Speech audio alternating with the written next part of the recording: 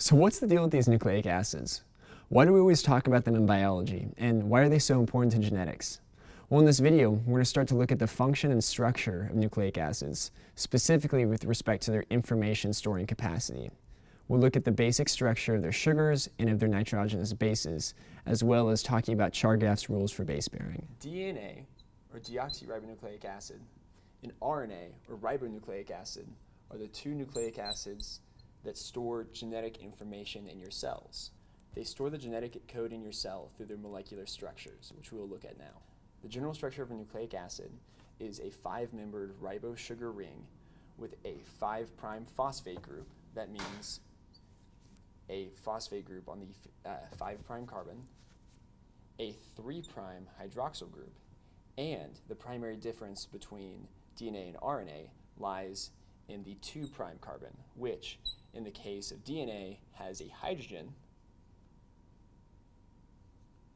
and an RNA has a hydroxyl group.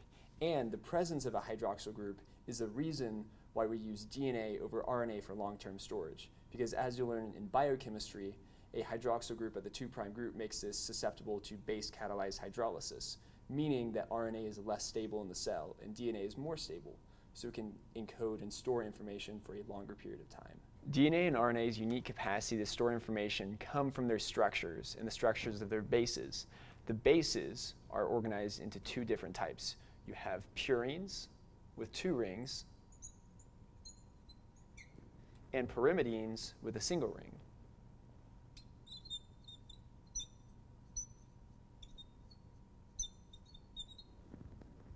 The pyrimidines are uracil, thymine, and cytosine. Uracil is special in that it's only present in RNA, and thymine is only present in DNA. Adenine and guanine are the two types of purines. Adenine always will base pair to thymine, or in a double-stranded section of RNA, it will bond to uracil. Guanine will always bind to cytosine. The binding properties of DNA and RNA in respect to their base pairing was discovered by Chargaff. Chargaff's rule states that the proportion of adenine is equal to thymine and that guanine is equal to cytosine, meaning that if you added up the amounts of adenine and thymine, as in the percentages, and the amounts of guanine and cytosine, they would add up to 100. That means that if the percentage of thymine in a cell is 15%, then also the percentage of adenine is 15%. And so this adds up to 30%.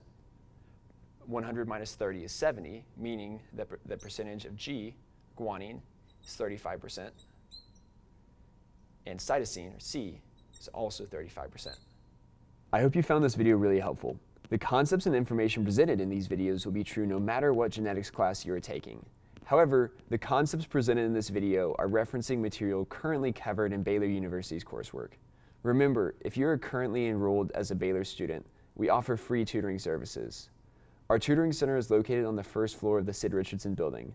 You will find all the details you need to know about these services on our website, www.baylor.edu/tutoring. You may schedule a free 30-minute one-on-one tutoring session online through Navigate, or just drop in during our open business hours. For more information about our current services, please visit our website. Thank you.